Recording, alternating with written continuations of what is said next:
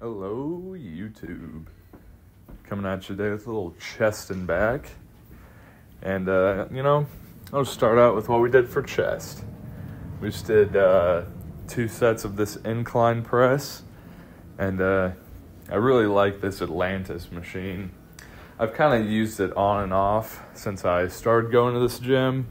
But in my opinion, probably the best incline machine I've ever used.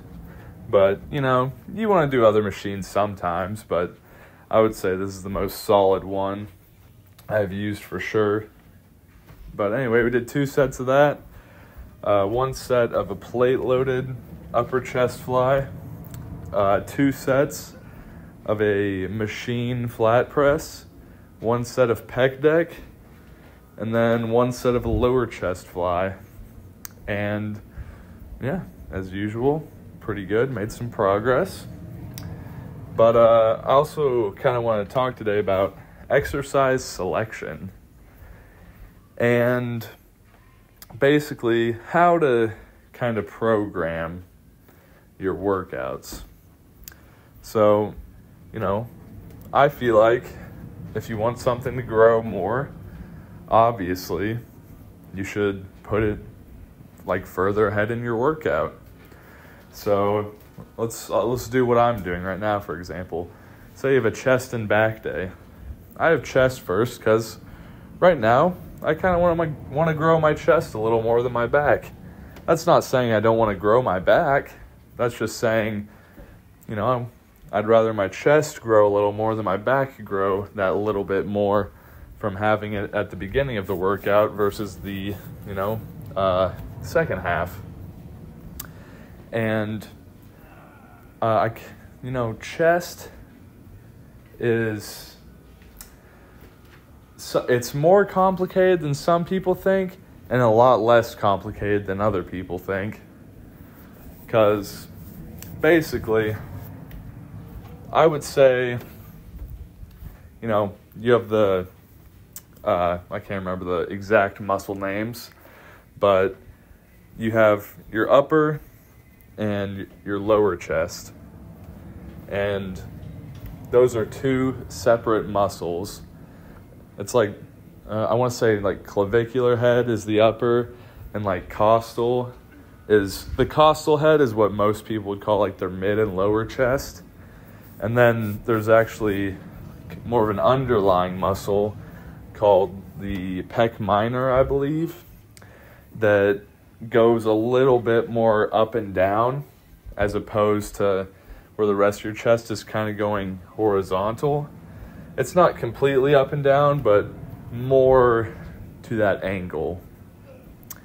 And, people say there's no reason, this is kind of actually something I hear in the, more science-based community, is they'll kind of say there's no reason to really do any lower chest exercises. And to that, I definitely disagree. And when I say lower chest exercises, I mean stuff like decline presses and decline flies.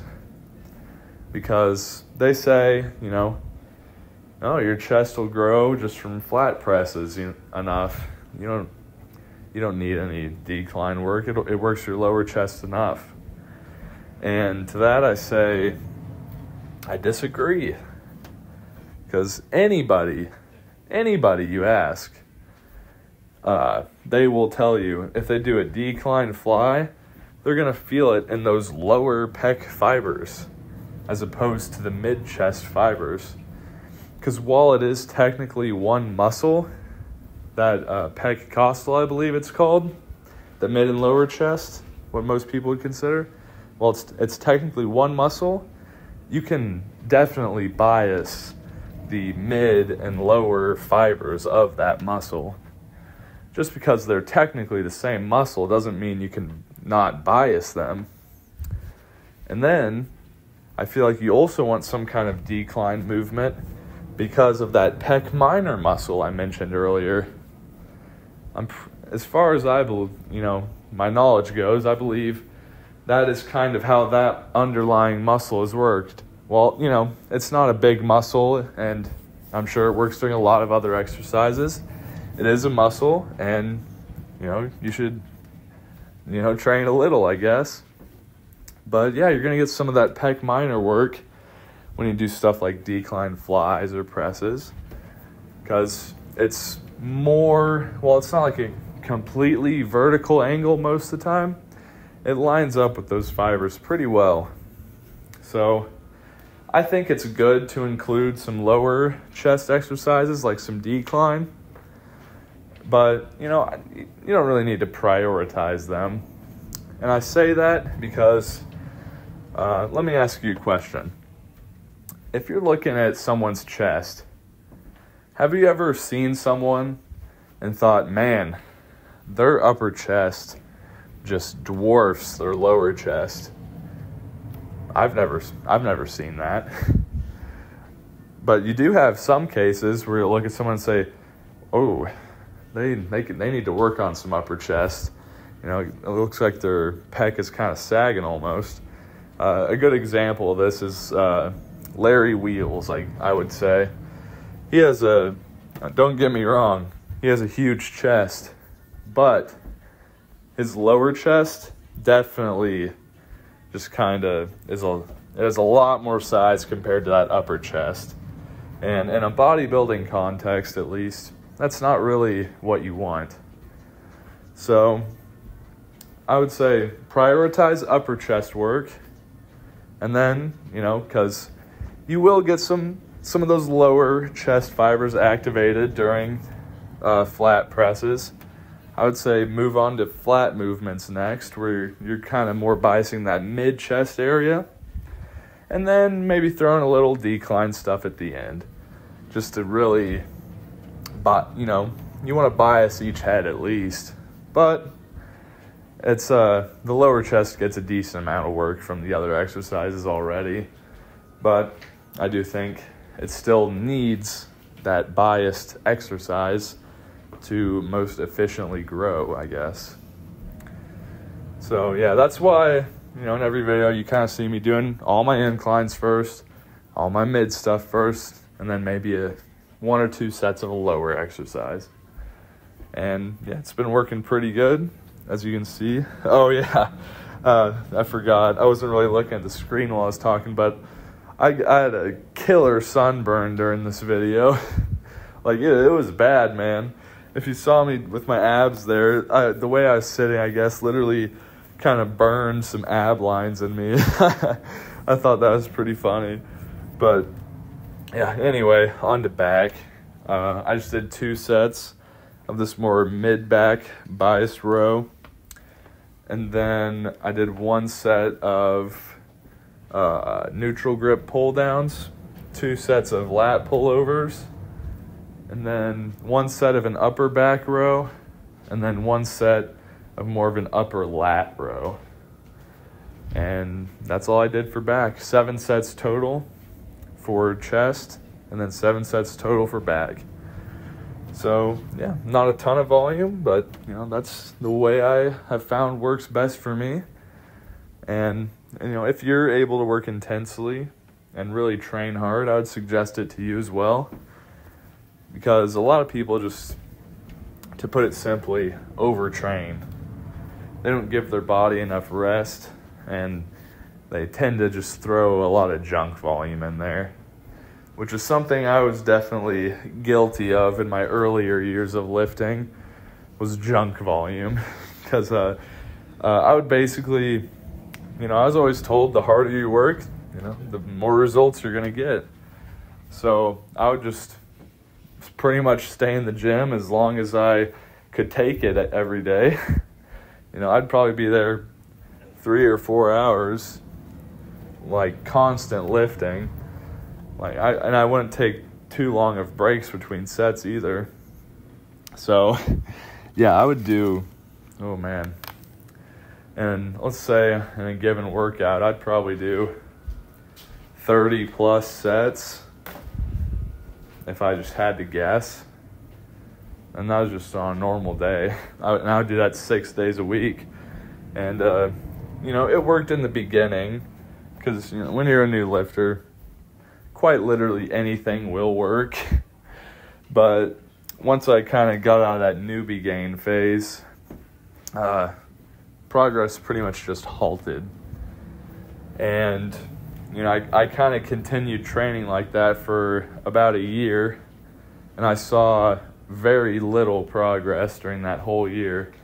And, I kind of realized I had to change something. Probably should have realized a little earlier, but I didn't really track my stuff back then either. So I was just kind of pushing whatever weight I felt like for that day. So yeah, we changed it up, started doing super low volume, even lower than I do now. And I actually started making progress again. And then, we kind of experimented with a bit higher volume again, not quite as high as like that newbie stage, but higher volume than I do now. And I've kind of tried in those different ranges, and I've found for me it depends on the muscle, but 4 to 7 working sets a week is pretty good for me. I found that to be pretty ideal.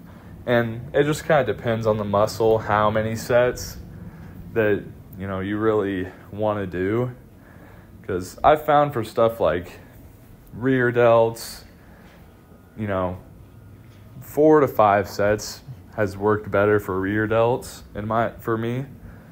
But stuff like chest and back that are a bit more complicated muscles with a lot of different ways to bias different parts of that, your chest or your back, I've found a bit more sets, like around 7 kind of works for me.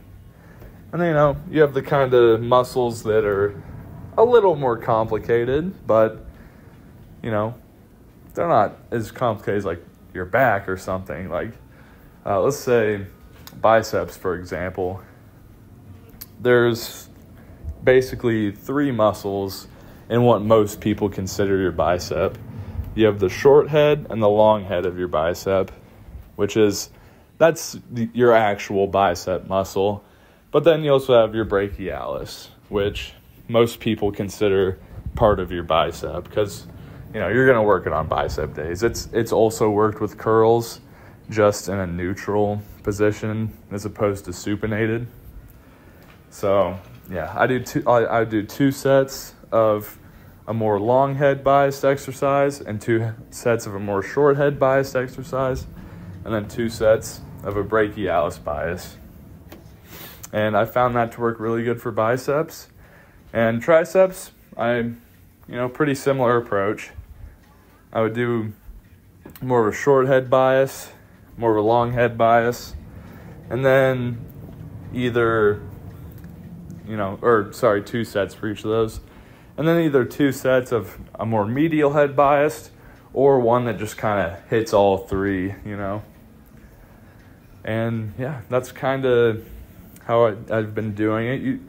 With volume, you just kind of got to experiment a little bit and find what works for you. But I feel like the set ranges I use is, a pretty good, general rule of thumb, I would say. But anyway, yeah, you can see my burn again there. Oh man, look like a tomato. But yeah, I've always burned easy, man. I'm a pale guy. I do not do well in the sun, which sucks because I work outside a lot.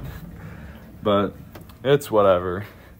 Sunscreen's a thing, and I am very grateful for it. But yeah, we're just practicing posing a bit more, trying to get better at that. Because, whenever I do a show, posing's a very important part of that, obviously. So I kind of need to get that down. But we're slowly improving. Posing is one of those things that kind of takes me a bit more time to get used to than other things in lifting, I would say. Just because there's so many little things that go into it that can make big differences. Like, for example, in most side poses, for the longest time, I didn't know you were supposed to kind of squash your hamstring against your other quad. And, oh man, it makes your leg look so much bigger in those poses. It's pretty crazy. Yeah, I would just kind of lift my leg up and have it sitting there. Because I saw people have their leg up like that, but I didn't know they were like doing that thing with their hamstring. I just thought I had really small hamstrings. You know what I mean? But yeah, I guess it's good because then I improved my hamstrings more. But anyway, thank you guys for watching. Like this video if you haven't already. I'd really appreciate that. It really helps out, getting views and stuff. But anyway, see ya.